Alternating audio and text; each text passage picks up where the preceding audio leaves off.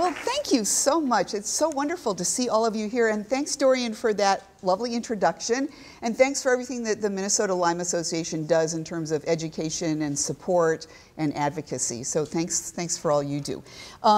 So I am so glad that the only technical glitch that we have tonight is that instead of this being where all of my slides are being projected, it's over there, but at least it's being projected. And it actually has the benefit of, like, then you're not going to be looking at me, so I'm not going to be feeling quite so on the spot. So what I would suggest, and like everything that I have to say is there, you don't need to look at me. So what you might want to do is turn your chairs around so you can see my cool slides that I spent a lot of time working on.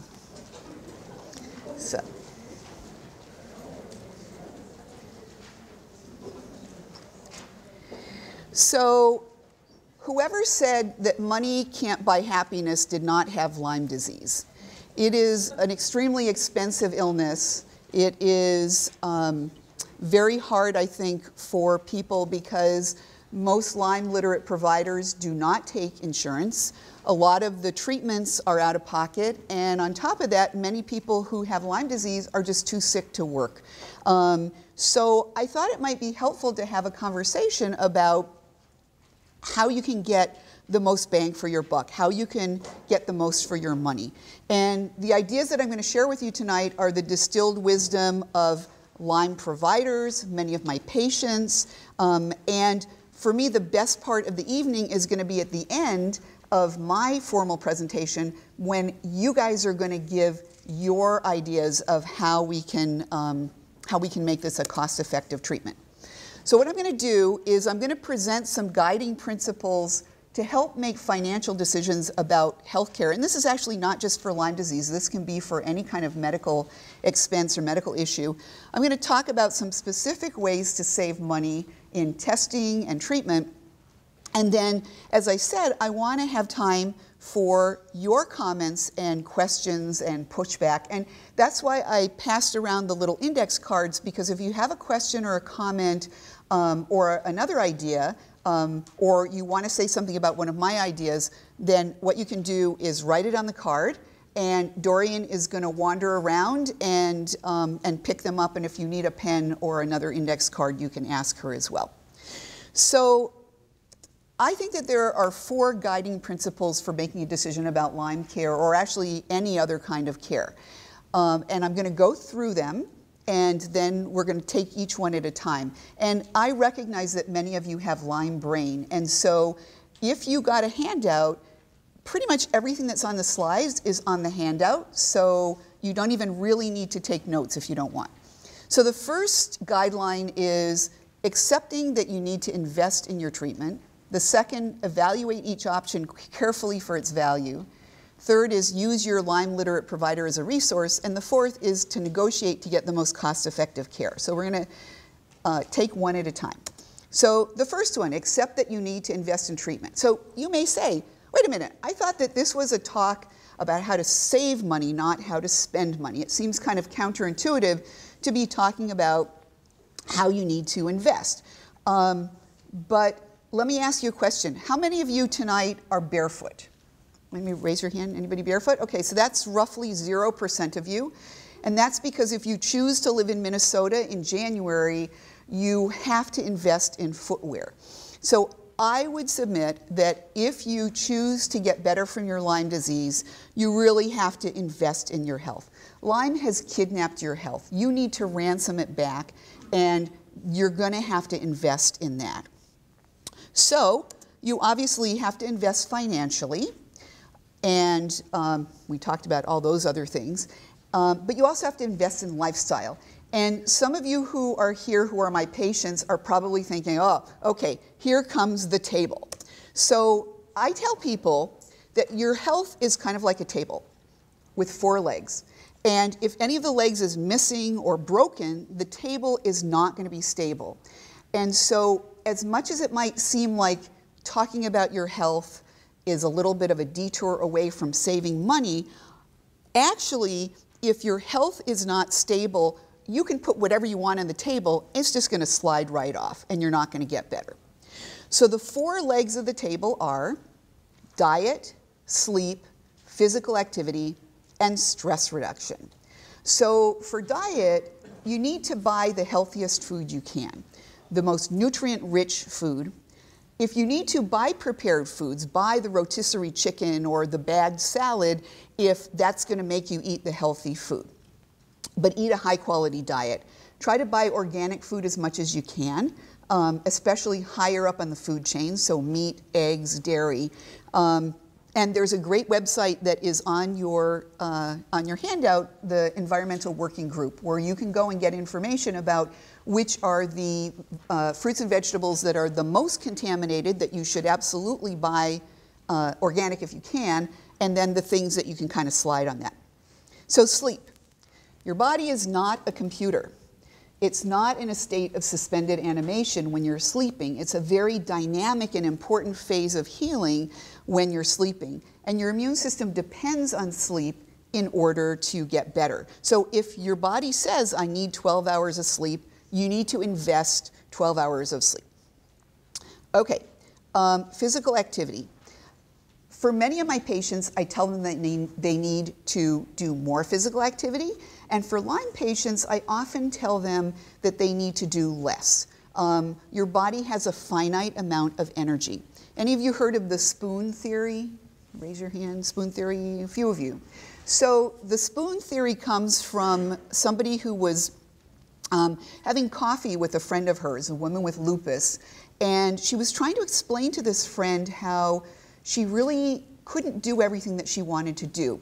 And she grabbed a cup on the table that had a bunch of spoons in it, and she said, my energy is kind of like this cup of spoons, and some mornings I wake up and there are 6 spoons in the cup, and sometimes there's 2 spoons in the cup, and sometimes there's 12. So take a shower, that's 1 spoon. I'm going to run out of spoons if I don't pay attention to how much energy I'm using. And so you really do need to pace yourself. And unfortunately, I think a lot of times people really can't work as many hours as they would like to. And so this, obviously pushes up against the whole issue of saving money. Now, I know that a lot of you are the primary breadwinners of your family, or you need to work in order to get insurance. And that's a really tough thing. And that's something that your Lyme provider can help you work with, of like, how much can you conserve energy and still support yourself. The last thing is stress reduction. The longer I do this work, the more amazed I am at the role of emotional healing in physical healing. And when somebody is stressed, you're much less likely to get better. And of course you're stressed. You're sick and you're told that this is all in your head. But if you can deal with that stress through things like psychology, therapy, meditation, prayer, whatever you can do to have more peace in yourself, I think you're much more likely to get better, and to get better faster. Okay, so the first thing was you need to invest in your health. The second is you have to evaluate each option carefully for its value. You really need to look at every dollar that you spend. And I often see Lyme patients kind of grasping at every single supplement or every single device that they hear about. And I get it, because people are so anxious to get better. And it's actually one of the things that I really admire and really love about Lyme patients is that many of you are constantly researching and constantly looking for things to improve your health. But the problem is, if all you do is grab onto the next thing, then you're not really assessing the benefit of that and the benefit cost ratio of that, and you're using things kind of willy-nilly. So we all need to invest in our health, but I think you really need to be careful about what you spend your money on. So let me give you an analogy about that. These are the boots that I'm wearing. So I bought them about 10 years ago or a little bit more, and they're still in sort of pretty good shape. And I spent, a moderate amount of money on them, but I could have bought boots that were a lot cheaper, made with shoddy ingredients. I probably would have thrown them away after a year or two. So I invested in the more expensive boots in order to get a longer wear. So I could have gotten the cheaper boots. I also could have bought, well, this is not exactly my style for those of you who know me, and I don't think I could have afforded those anyway. But the point is, you do want to get good quality, but you can spend more than you really need to if you're not careful. So just because a therapy is expensive, it doesn't mean it's that much more effective. It's kind of like Goldilocks gets Lyme disease. You need to like spend enough money, but not too much, just the right amount. Okay, so if you're going to evaluate each option carefully, how in the world do you do that? So I have 4 questions that I ask patients to ask themselves. Is what you're thinking about doing safe? Is it effective? Is it cost effective? And are you able or willing to do it? So let's explore each of these one by one. So, is it safe? If something is strong enough to make you better, it's strong enough to give you side effects or make you worse. And pharmaceuticals are probably the most likely to have side effects, but any kind of natural treatment can also give you side effects. And it's not necessarily that you are not willing to have any side effect. You have to look at the benefit-risk ratio. So, second question, is it effective? That's the really hard one, because unfortunately in this climate, there's very, very little research that's being done on Lyme and tick-borne illnesses, and in particular on treatment strategies. So the first thing is to look at how objective the evidence is. Where does the evidence come from? Is the evidence coming from a company that is selling this product and obviously wants you to buy it so that they'll make money? Is it data or is it testimonials? It's one thing to say, I used this product or this device or I did this program and I got better, and that's great, but that really shouldn't be the end of your research. That should be the jumping off point. And you don't want to just rely on word of mouth. I would certainly listen to someone who says, I did this and it really helped me, but I think you can't just assume that just because it helped them that it's going to help you. So I actually have a little equation that I tell people to use. So I ask, how cost effective is this?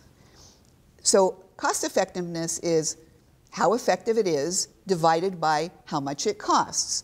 So if it's possibly effective and it's not too expensive, give it a go. If it's possibly effective and it's very expensive, you might not want to jump on that bandwagon right away. If you can try out a device before buying it, if you can get more than just single individual's word of mouth about how effective this is, that would be helpful. Then the fourth question is, am I able or willing to do it?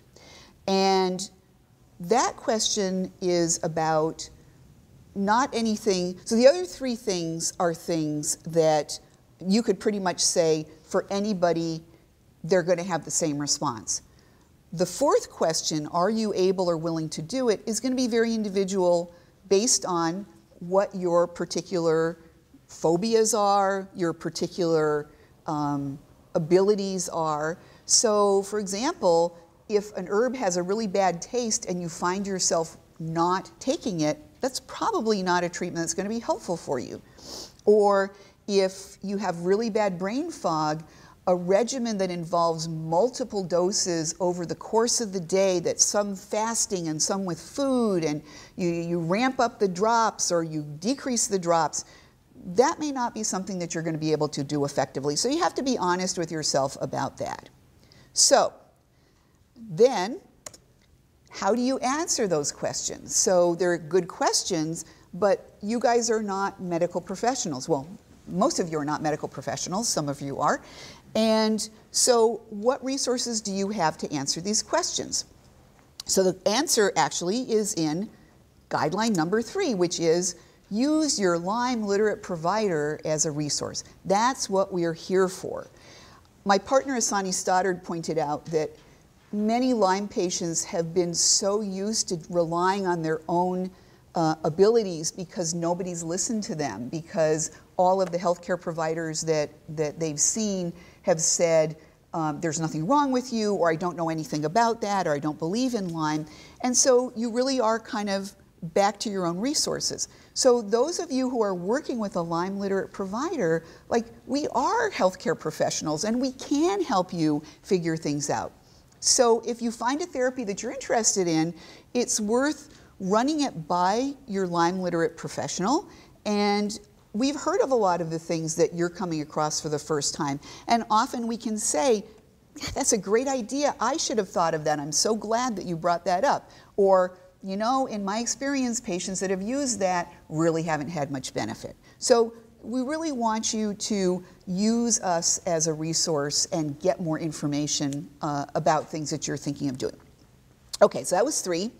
4, negotiate to get the most cost-effective care. What?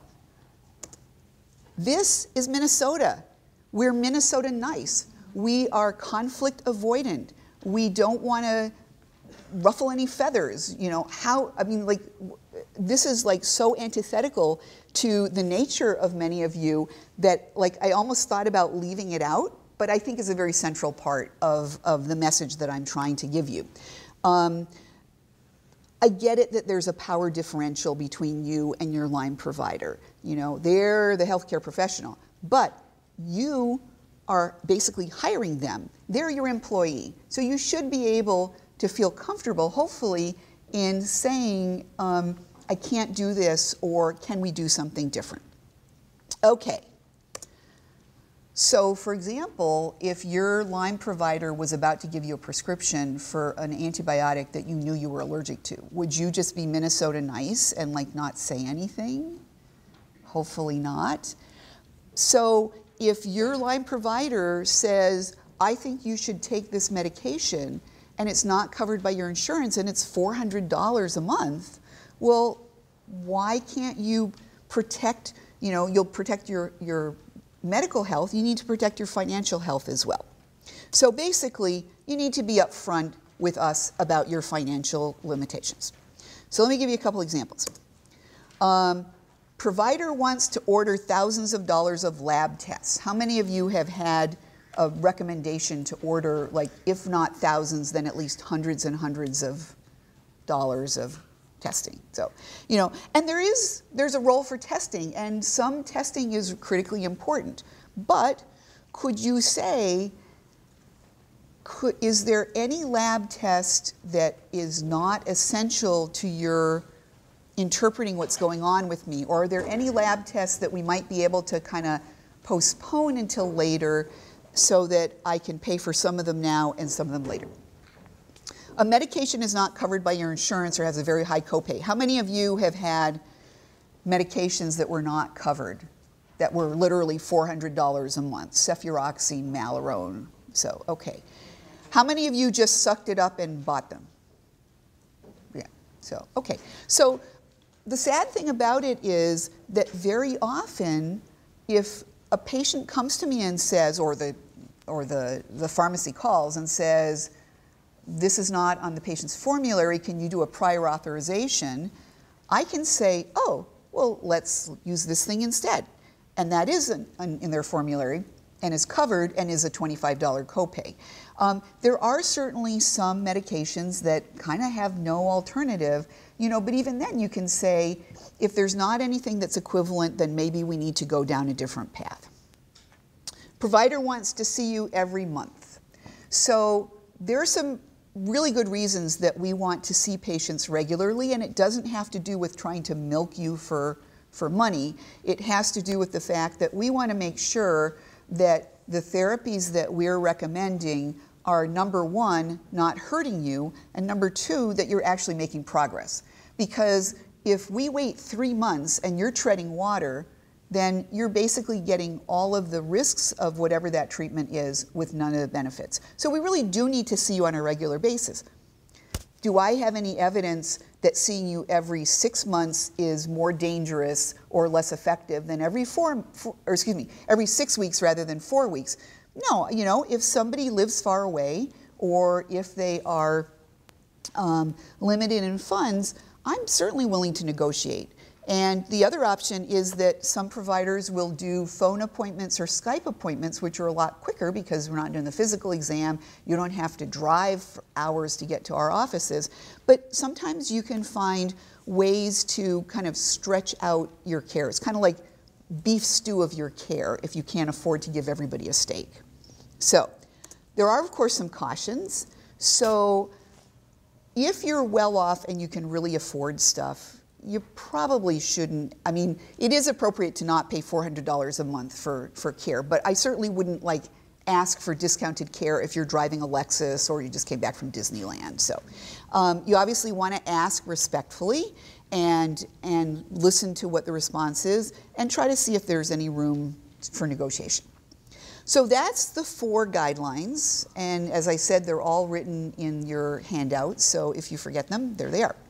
So now we're going to move on to some specific ways to save money. Labs and other testing. So if you go to your conventional clinic, there's a good chance that your insurance will cover labs that are drawn there. Now, there certainly is a convenience factor if you just have labs drawn at your Lyme providers, but often those end up coming out of pocket. So if you really need to conserve your resources, ask your Lyme literate provider if it's okay for, obviously not hygienics, but for blood count, vitamin D, that kind of thing, to see if you can just get a written order to take it back to your clinic. You do need to ask your insurance, will you cover labs that are ordered by an out-of-network provider if they're done in an in-network clinic? And the answer to that 9 times out of 10 is yes. You can also ask for the cheapest panel of specialized tests. So I just mentioned that you can get an hygienics test, for example, that is several $1,000s, or you can actually do something as inexpensive as $250. And you're obviously going to get a lot more information with the more expensive test, but if really all you can afford is the cheaper test, that's better than nothing. You can also call around if you've been recommended, and this is actually not just for Lyme, but let's say that you have a knee injury and you need to get an MRI and your deductible is $5,000. Well, it's worth calling around to find out where you can get the cheapest MRI or SPECT scan or whatever. So, Lyme treatment itself. Stay close to home. So, I have had patients that have gone to the East Coast or the West Coast and seen a Lyme provider there that has a national or an international reputation. And sometimes their case is not all that complicated. They probably could have just stayed at home and done it here. And there are in Minnesota and Wisconsin a lot of Lyme providers that are very high quality. I mentioned negotiating the frequency of visits and seeing if you could do phone consults or Skypes. Especially for those of you who live hours and hours away from your Lyme provider, that can be a really cost-effective and, not to mention energy-conserving way to get your care. And then assess whether you're making progress or not. As I said, one of the reasons that I see my patients on a regular basis is because I really want to make sure that what I'm doing is benefiting you. So if after 2 or 3 months and repeat visits, your Lyme provider hasn't really, like you're not making much progress, then I think it's very appropriate for you to say, what's the next step? What should I do? And even consider getting a second opinion. Okay, prescription drugs. So as I said, if a drug's not covered, ask for a different one. And often there are things that are relatively equivalent. If you do have to pay out of pocket, it's really worth calling around for the cheapest price. And I have read that Costco Pharmacy is actually probably across the board one of the cheaper ones. So you may be able to get something super cheap, like a $4 for a month prescription for a particular thing at a particular pharmacy, but across the board, Costco tends to be cheaper. You don't have to be a Costco member. When they ask you for your card as you walk in the store, you can just say, I'm just going to the pharmacy. And then you can walk around and eat all of the, the samples and stuff and then go to the pharmacy. And then there are cost savings cards. There's GoodRx. I know CVS has its own kind of little frequent flyer thing. But there are some ways that you can get cheaper prescriptions wherever you go. And then there's always getting drugs from Canada. And sometimes that really has a significant cost savings, sometimes not, but it certainly is worth checking out. Okay, herbs and supplements. Once you know something works, you can buy it in a larger size. So if you're taking some kind of herbal tincture, rather than getting the 1 or 2 ounce bottle every 2 to 4 weeks, you can get an 8 ounce bottle and then just fill up your little bottle with the dropper in it. You can consider buying online. Now, I know that a lot of your providers sell supplements, and I don't want to step on anybody's toes, but that can be, it's possible that you can find things, the same things, for cheaper online. And if that's the thing that's going to make the difference between affording it and not affording it, that is just something that your Lyme provider is going to have to just suck up. You can use punch cards and coupons. So Mississippi Market, which is one of the co-ops in St. Paul, has a 10% off on Wellness Wednesdays, which is the fourth Wednesday of the, or second Wednesday of the month or something. Tailor Made Nutrition has the fourth Monday of the month, where they actually offer 20% off of all of the supplements in the store. It's a great resource. And then the other cool thing you can do is to buy dried herbs in bulk and encapsulate them. So for somebody who can't afford to see a Lyme provider, who can't afford a lot of the tinctures, this is actually a really cheap way to get your care. Have any of you done encapsulating your own stuff? Okay, so a couple people. So it's actually not super hard. You do need to buy a scale, and you know they're going to give you a funny look in the store because they think you're going to use it to weigh cocaine or marijuana, but you're not. You're weighing your Chinese herbs, your cat's claw, your Japanese knotweed. And actually encapsulating is not that hard. You weigh out the amount you want, you stuff it into this little capsule thingy, you stick on the top, and there you have your capsules. So make sure that you do buy reputable brands. This is something that, that I think is absolutely critical. If you buy brands that aren't any good and they don't work, it's not surprising. And a lot of people, to my surprise, get their supplements at places like GNC, Walmart, Costco, and I get it because they're cheaper, but this goes back to the boots. Sometimes you really do need to invest more, especially on things like probiotics that are living organisms, on more expensive things like coenzyme Q10. So you want to be careful that you're getting a reputable brand. And if you ask your Lyme provider, is there any brand that you think is good that would be equally effective, sometimes they'll give you some suggestions.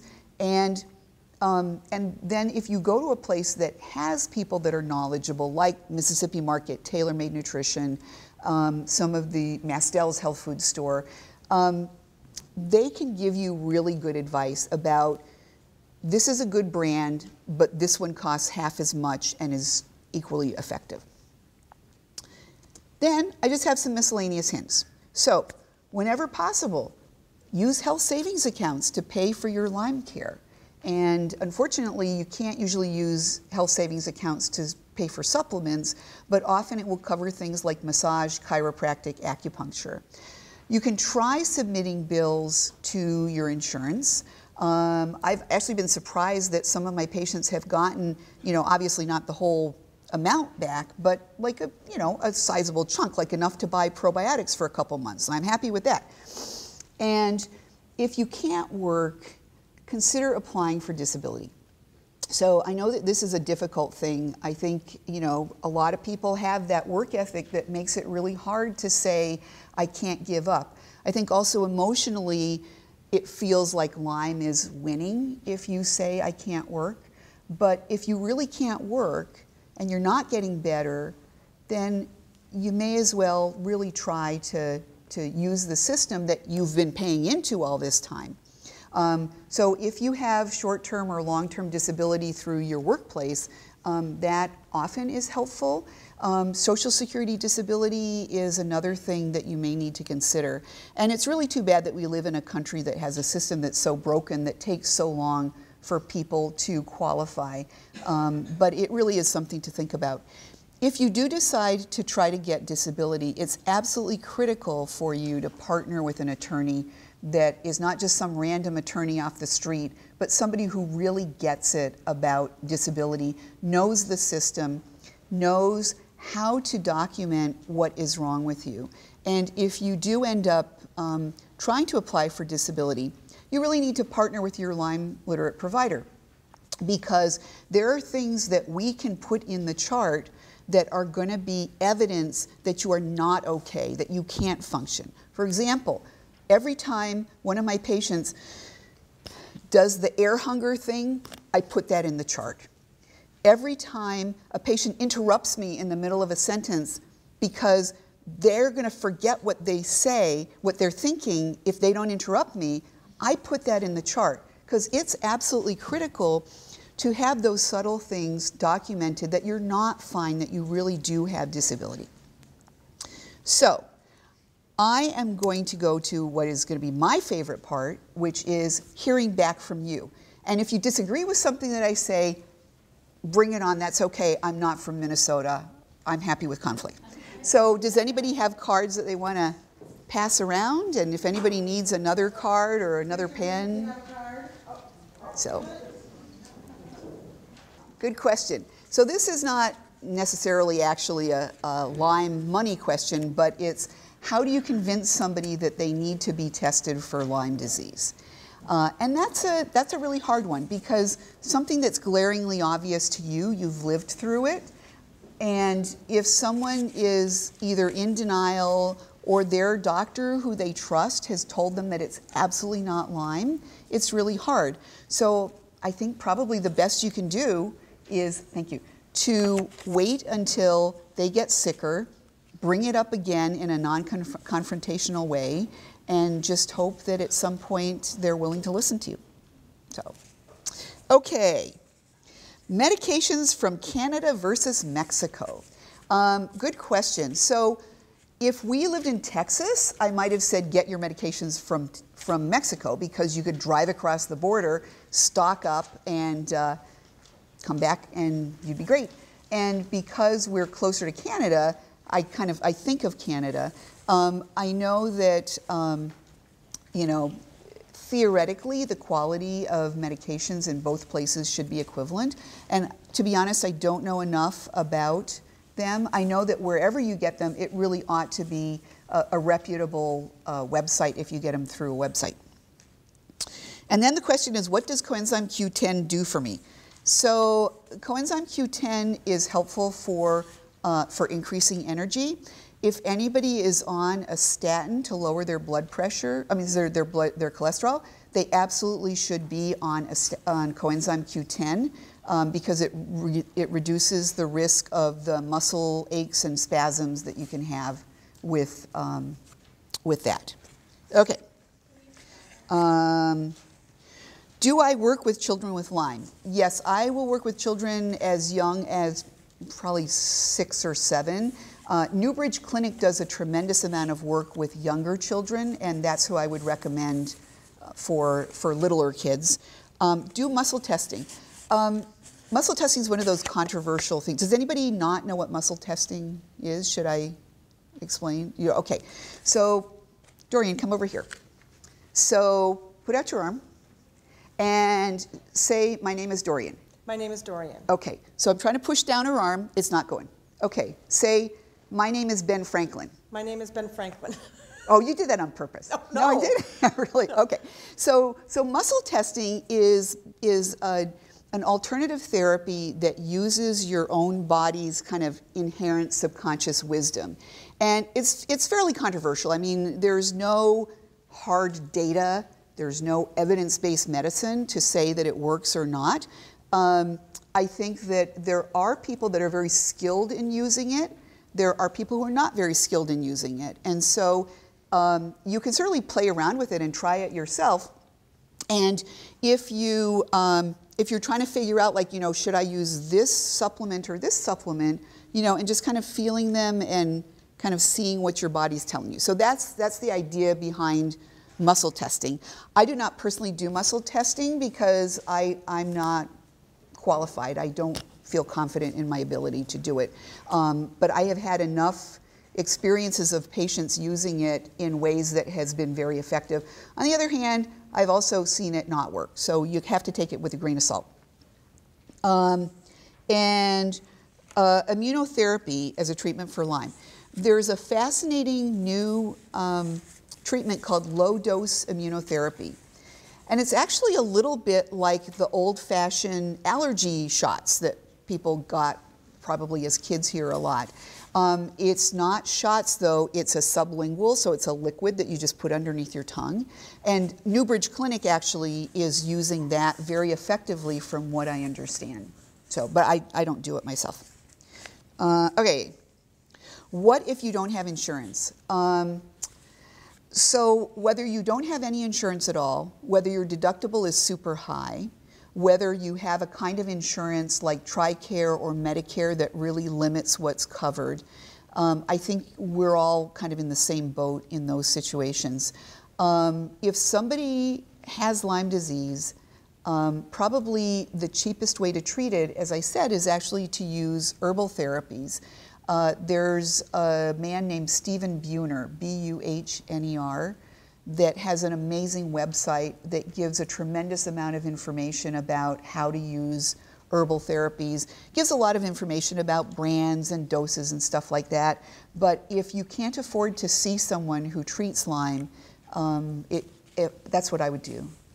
So, okay, prescriptions. Ooh, executive membership at Sam's Club is the best price we've found for prescriptions. Well, there you go. So, glad to know that. Is there a list of Lyme treatment providers? Yes, it is not listed on our website, but if you're ever looking for people, we do have a listing, so you just send us a note via the website and someone will contact you with information on the doctors. So, if you're looking for a Lyme literate doctor here in Minnesota, you should contact MLA through our website. We don't post those because just to protect our doctors mostly. Yeah. So, but if you let us know that you're looking for a Lyme literate doctor, then we will contact you with a list of names. Yeah, and I'll just say that into the microphone that it's not on the Minnesota Lyme Association website, but if you call them, they can give you information. What do you do when an infectious disease doctor refuses to accept a positive Western blot from hygienics? You roll your eyes if you're me, because you've seen it so many times.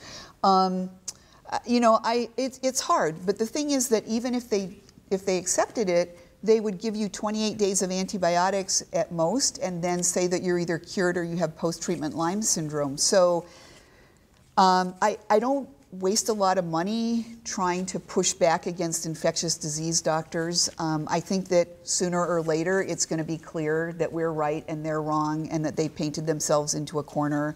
And it's just really sad that so many people are suffering in the meantime. So, yeah. So are there any newer treatments and new or better testing? So testing is always problematic, because what we're doing is most tests are looking at your antibodies. So it's kind of like looking at the shadow cast by the organism rather than the organism itself. And the problem with Lyme disease, as many of you know, is that this is a really intelligent, crafty bug, and it knows how to evade our immune system. And on top of that, many patients go to their doctor with a swollen knee and get steroids. Steroids suppresses your immune reaction. If you had a Lyme, a tick bite, and you got a single dose of doxycycline that was supposed to prevent your getting sick, that also suppresses your immune reaction. So the vast majority of the tests are actually looking at our immune function, which actually may improve with treatment and go from negative to positive, but in the meantime, it can start out negative. There was a blood culture which was taken off the market recently. I'm not sure what the problems were with that. And Hygienics has come out with a different set of tests that they say are more accurate and unfortunately much more expensive. There's a lab from Germany called Armin Labs that we've been experimenting with, but I don't know if other Lyme providers in town are. So, and then are there any newer treatments? We're always kind of coming up with ideas, and there are certainly ideas of different antibiotics to use, dapsone, rifabutin, but it's not like there's been any huge breakthroughs. And unfortunately, until we get more research to even look on the test tube level of what is happening, then it's all just kind of like trial and error. So it's very frustrating. Okay. Do you know anyone who's gone to Germany and done the hyperthermia treatment? No. So let's apply the principles that I talked about before. So does anybody remember what the first one is? Is it safe? Okay. Is hyperthermia therapy safe?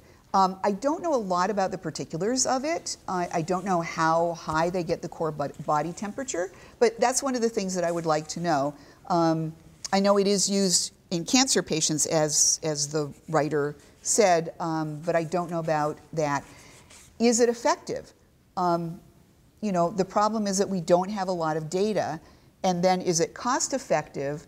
Flying to Germany, doing the treatment, which is probably not cheap, and not knowing for sure if it is very effective, you might want to try things that are more likely to help for sure and are cheaper. So, yeah. Oh, yeah. So hyperthermia means high temperature. So you know how when you're a little kid and you get strep throat or influenza and your temperature goes up to like 105? Do you ever think why the body is wasting all that energy on heating you up? So it's because bugs don't like to be hot.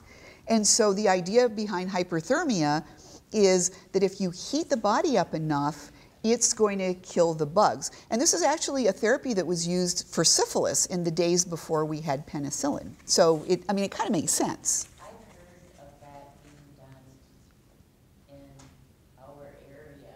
Huh, yeah. Like infrared saunas or something. Yeah, so infrared saunas is a little bit different. That's detoxification. It's not making you so hot that it kills the bugs, I think. Does anybody else know more about hyperthermia?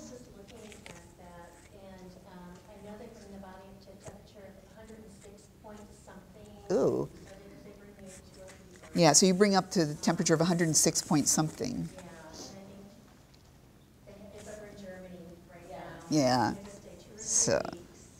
yeah. They have rooms there. Yeah. And I think it's cost up to $30,000. I just heard about it in the area, and there was, they were bringing the body up to 104, 105. Yeah, I don't know of anybody who does it.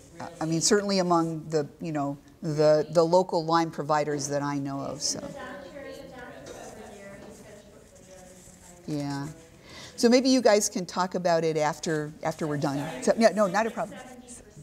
Yeah, yeah, but again, is that 70% improvement? Yeah. So, but whose statistics are that? And who's benefiting from that? So, yeah, it's hard to know.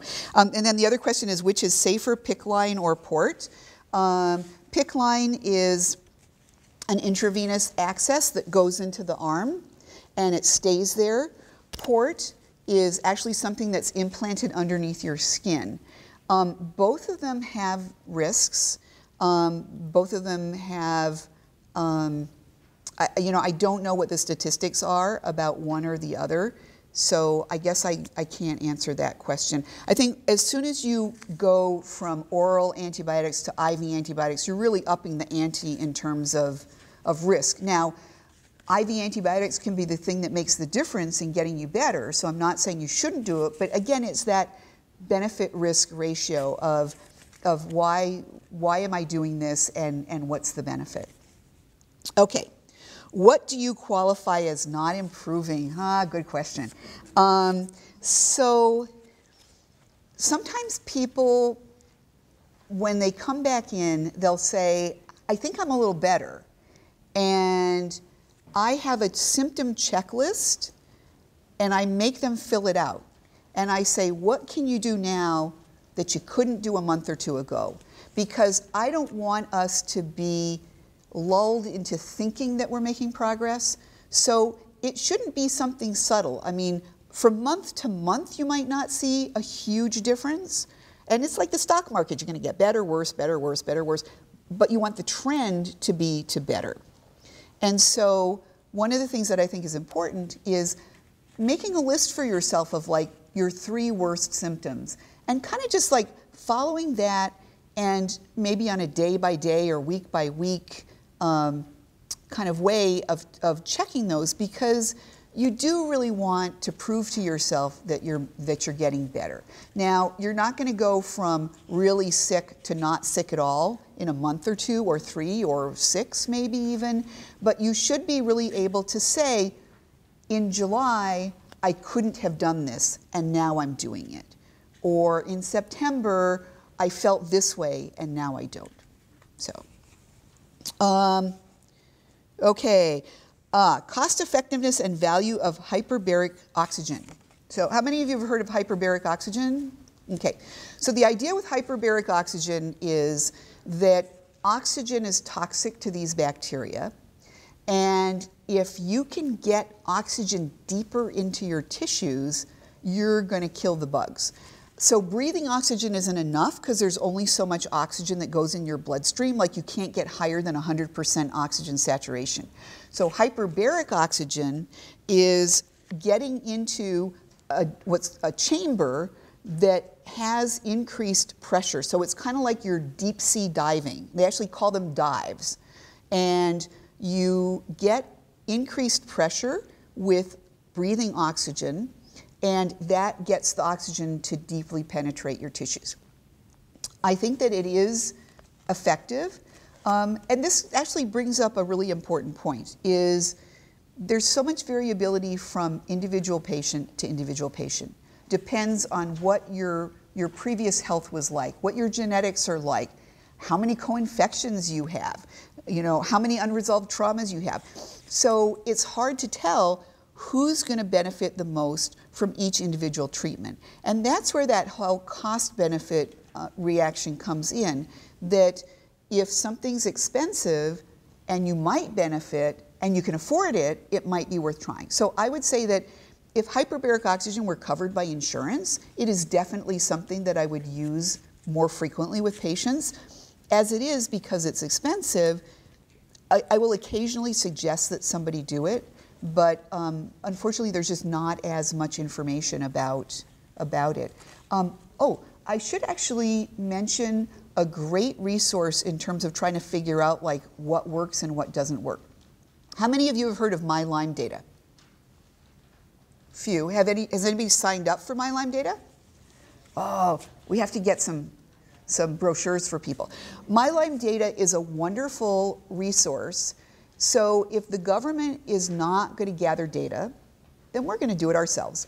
And My Lyme Data is one of the largest patient-driven databases in the world. They're probably close to 10,000 patients have signed on. And it's just My Lyme Data. If you just Google that, you'll get to their website. Patients are encouraged to sign in and tell their story. And as part of it, there is actually data being collected, not just about like where you got bitten and how many doctors you saw before you finally got diagnosed and all that depressing stuff, but there's actually a bunch of information on what kind of treatments people have tried and how effective they are and how often they give side effects.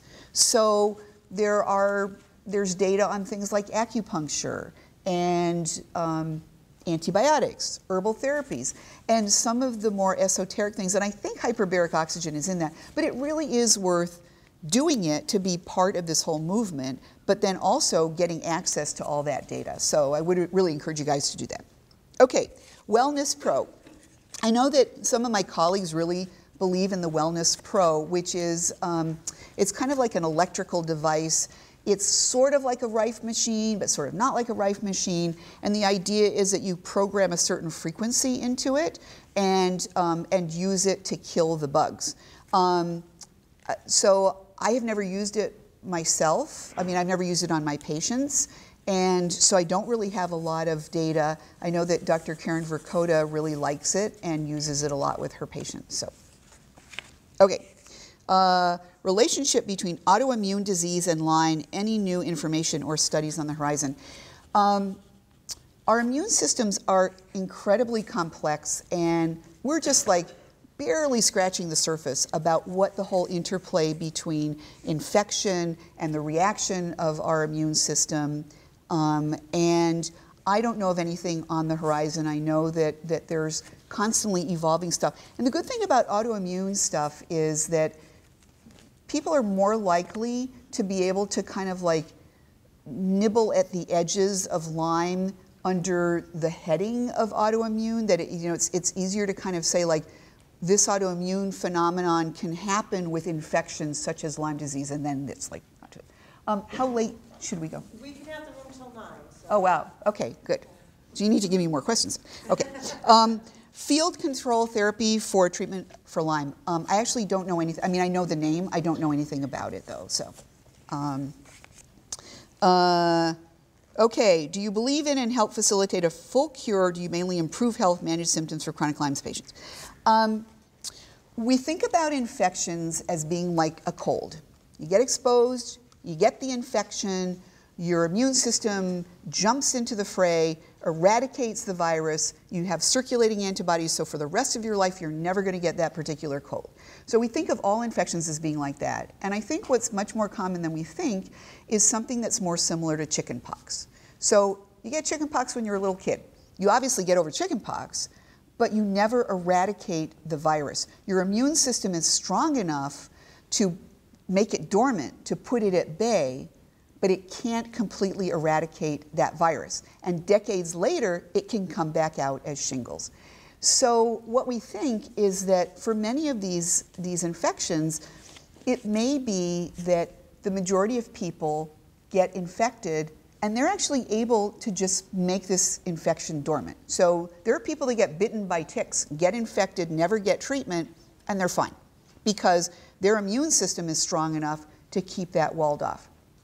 So my suspicion, and this is obviously purely conjecture, that we probably never eradicate Lyme. I think Lyme is just too smart a bug, but if I can make it dormant so that it doesn't bother you, so technically I'm not curing you, but I'm making you well again, or you're making yourselves well again.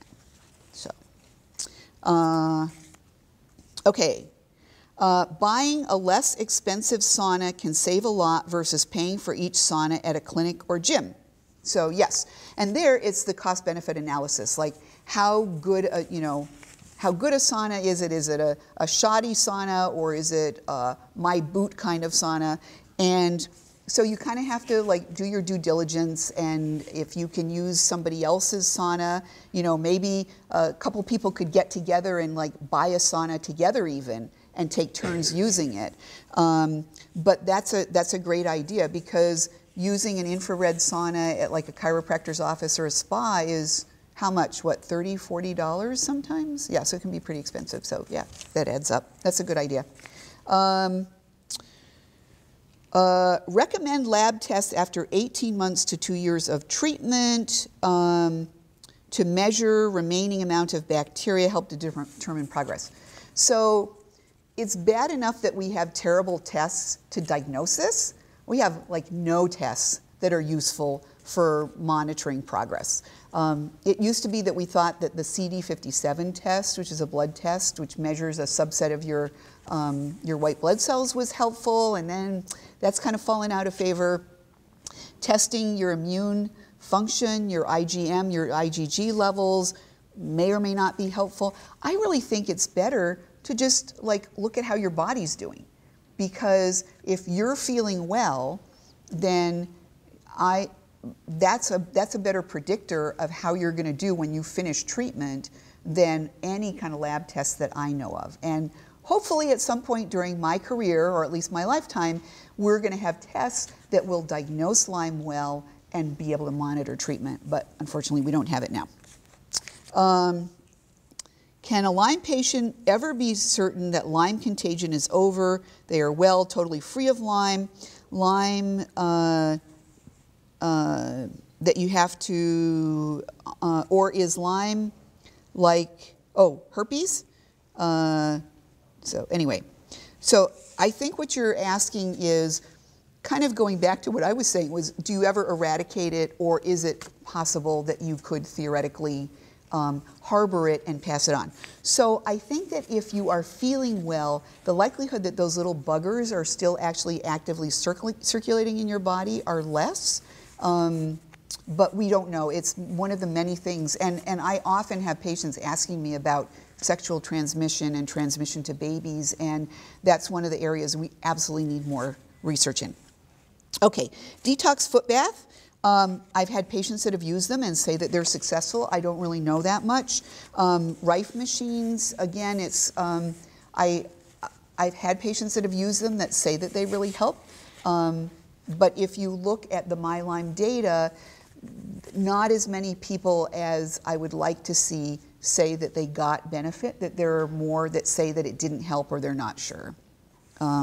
So what I would say is, if you want to try the Rife machine, borrow it from somebody, rent it from somebody, see if it feels like you're actually making, not just herxing or maybe feeling better right after that, but if you're using it consistently for a while, are you actually making progress? So, and that's one of the things with a lot of these treatments is, if you herx, you might think, oh my God, I'm getting better. But if you herx and then you go back to your baseline, and you herx and you go back to your baseline, you're really not getting any better. Okay, manual lymph drainage provider. I know that Bartonella in particular is one of the infections that will really gum up your lymphatic system. And I know that manual lymph drainage can be helpful. Other things like osteopathic manipulative techniques, craniosacral therapy, myofascial release might also be helpful. I don't know if they're specifically doing exactly the same thing. But I think a lot of body work can be very helpful. Say the name of that bacteria again. Oh, Bartonella.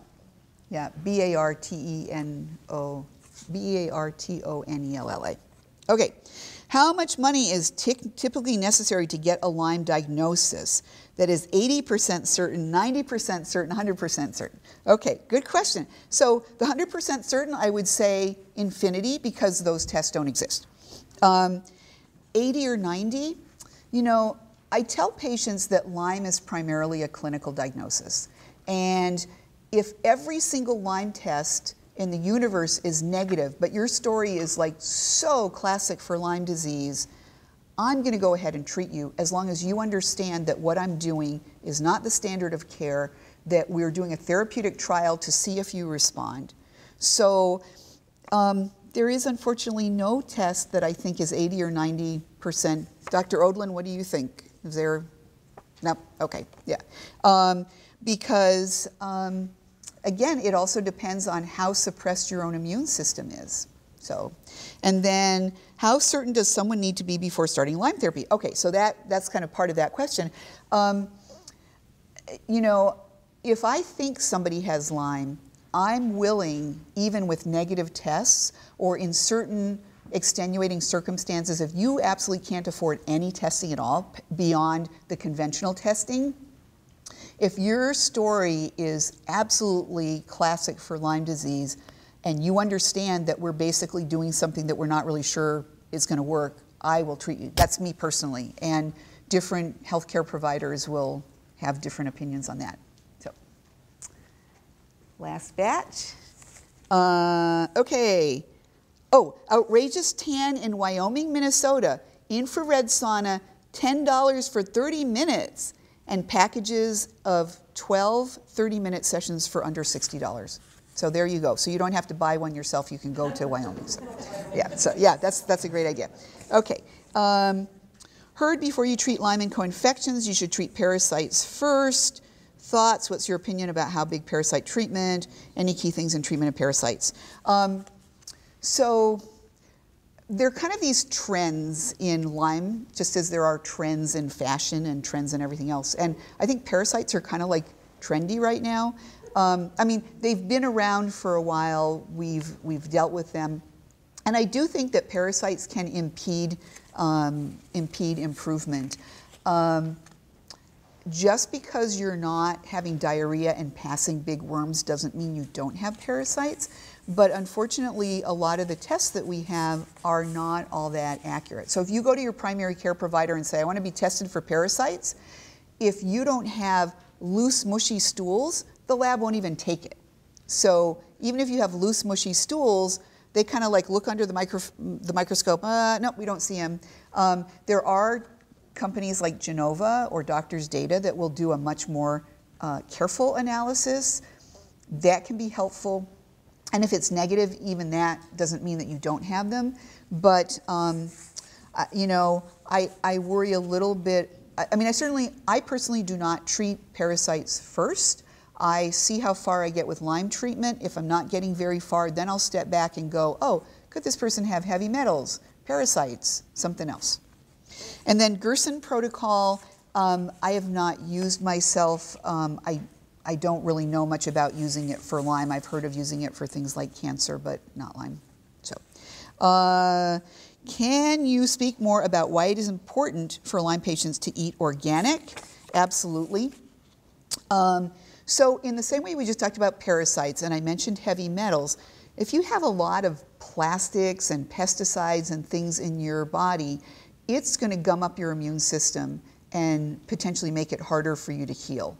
So as much as you can eat organic, then I think that it's not going to continue increasing the burden of all the toxins in your body. So I don't have any double-blind placebo-controlled trials, but I think it generally is important to do. Now, if you can either buy organic or buy probiotics, I think you should buy probiotics. But if you can buy organic as much as possible, I think that's an important thing to do. Lyme and Hashimoto's struggling to lose weight. And it's not just Hashimoto's, which is a thyroid dysfunction. It's not just people with overt thyroid dysfunction. One of the things I think that your body does is when you're sick, it tries to kind of slow you down. It's going to kind of make your thyroid less functional because you want to really rest rather than be running around. Your body wants you to conserve energy. The other thing is that the tick-borne illnesses actually affect your metabolic rate and your endocrine system. So I don't have a lot of great ideas. I think the more that you can eat a healthy plant-based diet, which does not mean that not eating meat, but it's like if most of what you're eating is vegetables, you're filling up your stomach with a lot of fiber, and that can be helpful.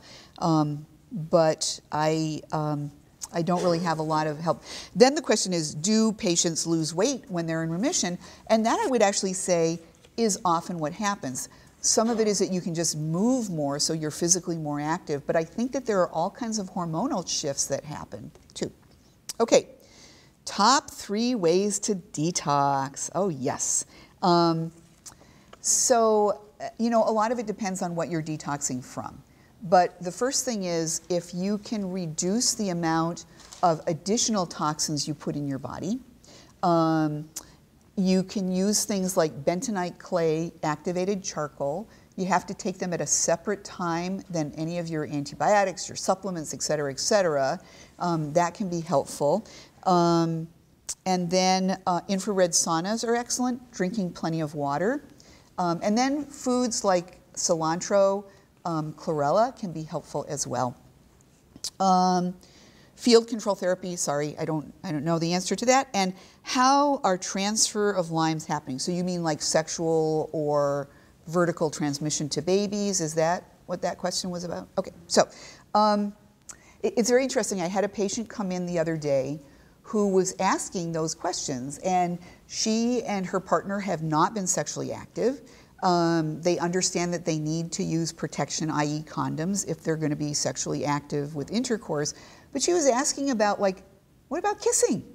Like, we don't know. And so I went onto the iLads listserv and I said, hey guys, what about kissing? And I got back a couple of really interesting studies about babesia being transmitted either through drinking water in mice or mice either eating dead mice that were infected or getting the blood from dead mice that were infected in their mouth. For Babesia, so nothing about Lyme.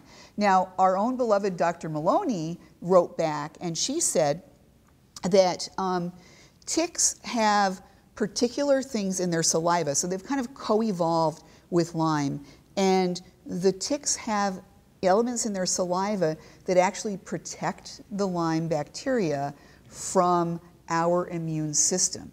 So her theory is that if you're getting it through your bloodstream through a tick bite, then the Lyme is going to escape detection. But if you're passing it through saliva, that you're not necessarily going to get, that the bacteria doesn't have the same protection, and it would be less likely to get passed on. Having said that, we know that live spirochetes, live Lyme, live in vaginal secretions and semen.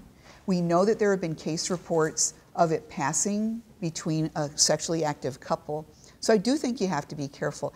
It absolutely can pass from mother to baby, and I strongly recommend that anybody who is thinking about getting pregnant and is sick, wait a significant amount of time after they're finished with their therapy, or that you stay on antibiotics for the full time of the pregnancy and for breastfeeding as well. So, but actually I'm on the ILADS planning committee for next meeting, which by the way is going to be in Chicago, which is a lot closer than the East Coast at least. And that is probably one of the things that we're going to have on the program, is trying to figure out the sexual transmission and the vertical transmission. So have at least as much information as we have. So any other questions? Yep. What about bee venom? Oh, bee venom therapy, yeah. So that's another thing that's kind of a little bit interesting and exotic. I have had patients that have done it. It's expensive, it's potentially dangerous. You have to have an EpiPen with you at all times in case you do react to the bee stings. You know, for the cost, I'm not super impressed. But again, I don't have a lot of experience with it, just a few patients that have tried it.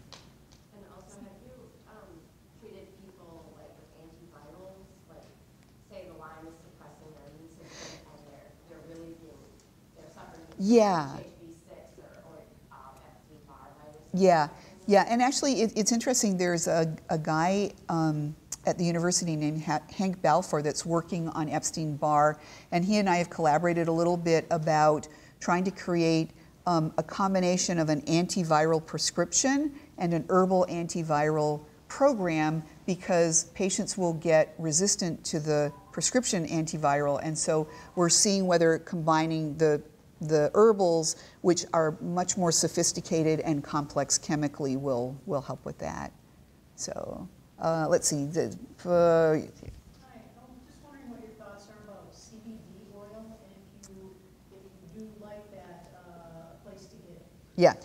So CBD oil stands for cannabidiol oil. It is from the hemp plant. So there's marijuana and there's hemp. So marijuana has CBD oil and THC oil. Hemp has less than 0.3% THC, and so it's mainly CBD.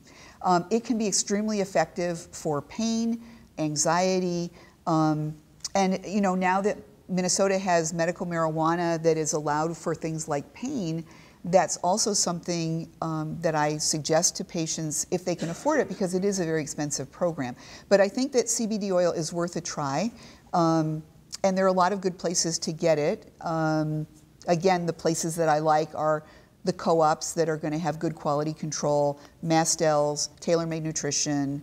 I think actually Whole Foods and places like, I don't know about some of the bigger chains like Hy-Vee and stuff, Fresh and Natural. So, but yeah, let's see. Maybe we should do the cards again. I'm just afraid I don't want to take people out of order, but maybe I'll take one question while people are writing down there. So, and you're close, so I can hear you better. My question, I'm the one that asked about the 80, 90, 100%. Yeah, yeah. Because it seems like people wind up getting treated for Lyme when they've been treated for lots of other things and they didn't get better. Yeah. So it seems like there's this break point at which you spend some money to figure out, well, yeah, it could really be Lyme, so maybe I should just treat it. Uh-huh. Unless there's a long course of prescriptions, it seems like the herbs and the organic eating and the infrared sauna would be Yeah. a good thing to do prior to spending $2,000 or $3,000 Yeah. on more tests before you try this. Yeah. Treat the Lyme.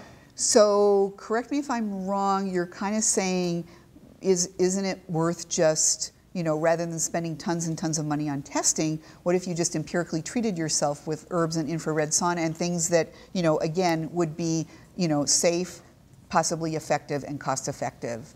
So yeah.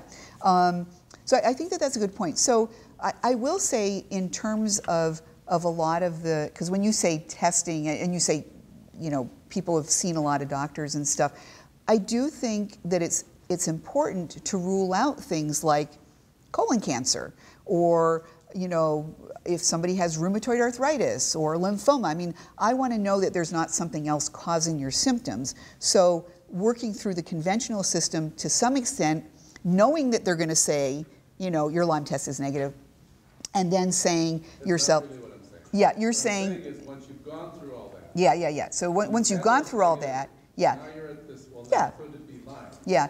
How much do I spend on testing before I get treated? Yeah, how much do you spend on testing before you just empirically treat yourself? So, part of it, Practitioner. yeah. So part of it, I think, depends on how anxious you are to get better. So I think it's reasonable to say, I'm going to give myself 3 months of doing all of the natural treatments I can think of that might be helpful and see how much traction I get. And if I haven't gotten anywhere with that, then maybe it's worth seeing a Lyme literate provider and getting some of the testing. Does that answer? Okay. Okay, controversy in regard to the positive 41 band. So I tell patients that the Western blot, which is the second half of the conventional test, and it's what IGeneX has been using, is kind of like a police artist sketch. So you're trying to paint a picture of what the bug is through your antibodies. So there's like, he had blonde hair, his ears stuck out, he's wearing red sneakers. And so there are certain characteristics that really don't narrow it down much. So if you say he had blonde hair in Minnesota, that's like the 41 kilodalton band, in my opinion. That there's a lot of cross-reactivity between the 41 kilodalton band with Lyme and other things. So if the only thing that's positive is the 41 band, I'm not super impressed. So, at what point do you have a patient go off antibiotics to see if they're done with treatment? Good question, because we can just kind of go on forever and ever. And I will usually try to get people to the point where they say, I'm about 90–95% back to normal. And I will then overlap with herbs for at least a couple months. In fact, I usually use herbs as part of my treatment strategy, ongoing. But I will then stop antibiotics at some point and then keep patients on herbs for at least a while and then have them taper off of the herbs. And then if they relapse, we're like, oh, okay, I guess they had a biofilm we didn't get at, or there was some other hidden reservoir, and let's go back to the drawing board. Lymphatic drainage practitioner, again, sorry, don't know. Thoughts on biofeedback machines? I don't know a lot about them. If you're talking about, are you talking about biofeedback for like mind-body medicine, or is it something more related to Lyme treatment? Person. It's how I was diagnosed. Oh, like electrodermal screening, kind of? What's going on has helped me tremendously. So it's only been since September, but I've seen the difference and I just start losing. Yeah, yeah. I guess I don't have any experience with it, so sorry. Role of probiotics when being treated for Lyme. Okay, so if you are on antibiotics, we are basically dropping atom bombs of antibiotics onto your poor little gut bacteria. And it is absolutely essential to be using probiotics to replace the bacteria that we're killing, because you are at risk of an infection called C. difficile colitis. How many of you guys know about C. difficile colitis? Yeah, so not that many. You absolutely do not want to get it. It is a really bad, mean, nasty bacteria that causes a severe gastroenteritis with really bad diarrhea. And the problem is it's a really hard bug to eradicate. So once you've had C. difficile colitis, putting somebody back on antibiotics is really medico-legally not necessarily a wise thing to do. So the best way to prevent you from getting those kind of problems is to be very aggressive with probiotics. And I like to use both a combination of a mixed strain probiotic and something called Saccharomyces boulardii. So it's like in The Wizard of Oz when they say, are you a good witch or are you a bad witch? You know, we think of witches as being bad, but in The Wizard of Oz, not only are there good witches, the good witches fight the bad witches. So that's exactly what's going on in your stomach with yeast. We think of yeast as being bad, but in actuality, there are good yeasts, and they will fight the bad yeast and keep it from overgrowing while you're on antibiotics. So if you can only afford one kind of supplement, make it probiotics, make it high quality. If you have diarrhea anyway, you need to up the dose. Okay, what about treatment for neurological Lyme? So, you know, I think the treatment for neurological Lyme is the treatment for Lyme. And maybe we'll stop after this. Is that, yeah. Yep. So, I mean, I could go on, and you people can ask me questions. I just, you know, you guys are probably getting tired of sitting for a while. So, I do actually like a lot of herbal therapies that are helpful to treat kind of the symptoms of neurological Lyme. So there are a number of herbs that are effective specifically against things like Lyme rage, twitching, brain inflammation. So if you go to Stephen Buhner's website, that's kind of what I would do if you're looking for treatment specifically for symptoms of neurological Lyme. And then otherwise, I think you just need to treat the Lyme. Okay, stevia drops. Okay. So one of the things that I didn't really emphasize, I think I put it in the notes, but I didn't say, is there's a big difference between research and research. So there is one study that involved dropping stevia on Lyme in a test tube, and it killed it. Well, that's great, but how much stevia do you have to have in your system to get at the Lyme bacteria that are not like in your bloodstream, they're like hiding in your tissues and your joints and stuff. So I know that there are providers in the area that are using stevia. Stevia is pretty safe, it's pretty cheap. If you want to use it, I don't think it's a problem, but I really question whether the research that's been done on stevia so far really gives us any information about what's happening in human beings. So let me just talk a little bit about kind of levels of research. So there's the test tube. Like, that's great. I really don't care what happens in the test tube. I want to see what's happening in a living organism. There's research on mice. That's great. I really want to see what's going on in primates. There's research on monkeys. That's great, but I really want to see what's going on in human beings. So we have to do what we do with the information we have, and often the best we have is test tube, and we can kind of extrapolate from that. But I hope as time goes on, we'll have more and more human research to help us with that. Okay, Lyme versus ME/CFS, chronic fatigue syndrome, myalgic encephalomyelitis. I got into this because I was treating fibromyalgia and chronic fatigue syndrome for years and years, and I actually did a sabbatical and learned more about it. And one of the people that I mentored with was Karen Verkota in Winona, and she said, you know, 60% of what we call chronic fatigue syndrome in Minnesota is Lyme disease. And I said, really? And I fell down the rabbit hole. So I think it's not like you either have ME, CFS, fibromyalgia, or you have Lyme. Those are all just descriptions of a bunch of symptoms. And I don't think that everybody that has those conditions has Lyme disease, but I think that one of the ways that our bodies manifest this infection is to have fatigue, wandering pain, brain fog, stomach issues, headache, et cetera, et cetera. So I would basically say that if I'm coding to get something covered by insurance, I call it ME, CFS, fibromyalgia. If I'm being honest with myself, I often call it Lyme disease. Oh, you can use Sam's Club Pharmacy without a membership too. Awesome. That's good to know. But I think if you have the executive Sam's Club membership, you probably have to be a Sam's Club member. So, oh, and you don't need membership for the liquor either. Hey, who's drinking alcohol here? No sugar, no alcohol.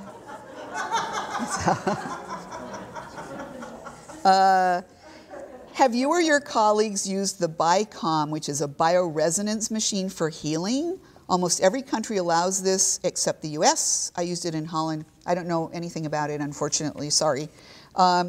What herbs have you found to be more effective across the larger population of Lyme patients? Best pain supplement. Okay, so in terms of herbs for Lyme, the cool thing about herbs is antibiotics are kind of like, I said dropping an atom bomb on things. It's like the Incredible Hulk. The antibiotics go in there and they destroy everything. So hopefully they destroy the Lyme, but they destroy a lot of other stuff too. The herbs are kind of like the diplomats that go in and they boost the immune system and they calm down the inflammation and then they, kind of poison the Lyme, So herbs are really wonderful because they have so many multiple effects. And the ones that I think are the most effective for Lyme are Japanese knotweed, cat's claw, cordyceps, which is basically an immune booster. I could go on and on about Lyme and herbs. It's so exciting to be looking at all the different herbs and kind of mixing and matching and stuff. The other thing about herbs, just to point out, is that unlike an antibiotic where everybody takes 100 milligrams twice a day, the herbs really have different levels of effectiveness in different people. So somebody might take a quarter teaspoon twice a day and get great benefit, and somebody else might need a half a teaspoon 3 times a day. So you have to kind of listen to your body to see how much it wants. And also, best pain supplement. So CBD oil, I think, can be excellent. There's another one that we've been using a lot called PEA. It's palmitoyl ethanolamide, like P as in Paul, E as in elephant, A as in apple. And it's really extremely effective for a lot of people. But it's like with anything. Buy a month's worth, try it, see if it helps. If it doesn't, then stop it. So, treatment suggested like the Rife machine. Can this be safe not being administered by a professional? I've had patients that have had severe herxes from Rife machines. I don't think any of them were life-threatening. So I guess, the little bit that I know about Rife machines, the idea is that you have somebody who's telling you what frequency to use. But again, I don't know enough about Rife machines to give any kind of a reasonable answer. Aetna Clinic in Scottsdale. Again, is it safe? Is it effective? Is it cost effective? Any place that is like a residential place and any place that's far away, I worry about a lot in terms of whether you're getting the bang for your buck. And I know that it sounds, it's a great idea. It's like I'm going to go someplace for a week and they're going to give me like IV vitamin C and I'm going to lie on the beach or whatever. But unless you really have plenty of money, I would say that something like that is probably not going to be the best use of your money. Infrared, heat or temp, how long? I don't know a lot. I don't have any particular strategies for how to use it. I will say that it's important to not do it for too long. So just try 5 or 10 minutes at not a super high temperature, see how your body responds to that. Because I've had patients that have gotten really sick and really just like been in bed for a day or two if they've done something like that for too long. Bentonite clay, liquid, how to take. I've generally used capsules or powder, and again, you want to take it on an empty stomach, and it can cause constipation. And I think you kind of maybe start with a quarter teaspoon and work up to half a teaspoon twice a day. Do you like to use pulsing as treatment? So pulsing is one of those other things that is, kind of like sexy right now, I think. And so the disadvantage of pulsing, which is take antibiotics for a while, stop, take antibiotics for a while, stop. I think the idea is that you stop taking them, the bacteria kind of poke their heads out above the surface of the ground, they put their heads out of the foxhole, and then you jump on them again with antibiotics. I tend not to do that as initial therapy. The people that I respect the most that do it are going to do it more as kind of, we've tried everything, we've gotten most of the infection, every time we stop it comes back, then to stop the treatment, wait for the symptoms to start coming back, and then do it again. The problem with pulsing is that the more you're on and off with the antibiotics, the more likelihood of actually developing resistance you have. So it doesn't make sense to me to do pulsing. And I know Dr. Jemsek and there are other people who will do, a week of this and a week of that and a week of this, and it just doesn't make sense to me. So anything else? So thank you. This is Birch Tree Healing Arts, and thanks so much for your attention. Yeah.